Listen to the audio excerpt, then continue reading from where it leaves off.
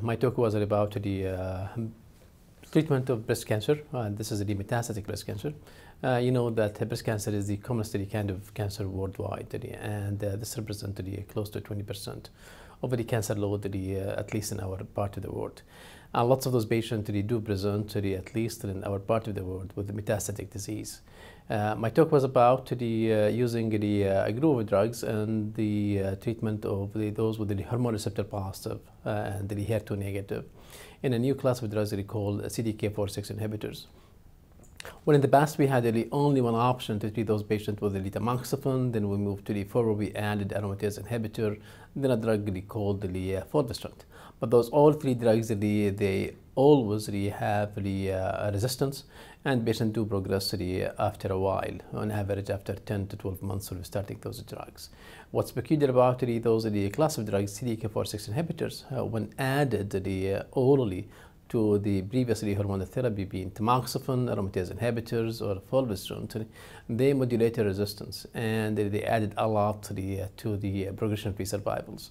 So on average, we have a close to 2 years disease-free survival using those drugs compared to only 10 months using aromatase inhibitors, for example. So this is for the first time ever we have a class of drugs that would have a significant clinical impact onto the disease progression of those patients. More interestingly, actually, just recently, the use of those drugs were associated with an overall survival advantage.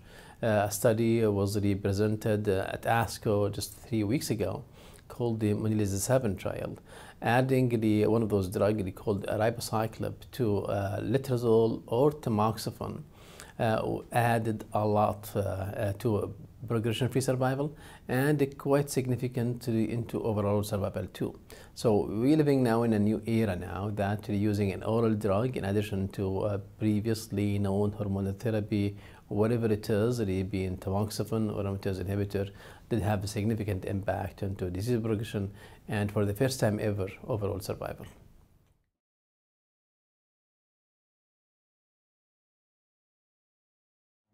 Well, the problem with those drugs, like everything else with the new medications, they're a bit expensive. Those until recently, before we knew that those drugs had a survival advantage, there's lots of talk about whether they are cost effective. How much you pay to add. There's a study which was published just 3 weeks ago looking into the cost effectiveness of those drugs in a clinical practice.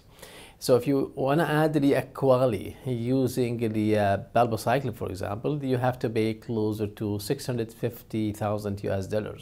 In the case of Ribo, that's the money closer to $450,000 just to add the Aquali into the life of those patients. So with if you put your cutoff $100,000 per Aquali, which lots of the countries do at this level, then none of those drugs would be cost effective.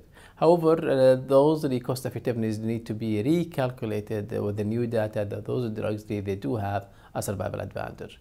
So it's probably a call for since we have 3 of those drugs, those are the 3 companies producing the drugs to compete into the price, cutting the price to make those drugs in the clinical use is something that we can use to be cost effective.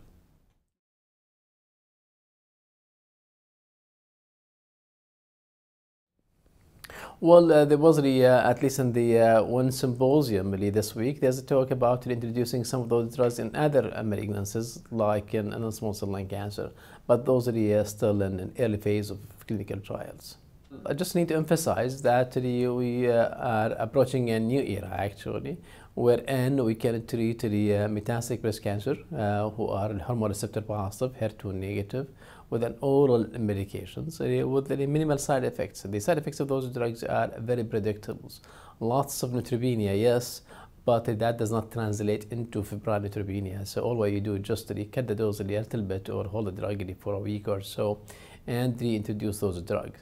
So it's a class effect. So the 3 drugs really have almost the same efficacy, and all of those drugs have tolerable, predictable, and manageable side effects.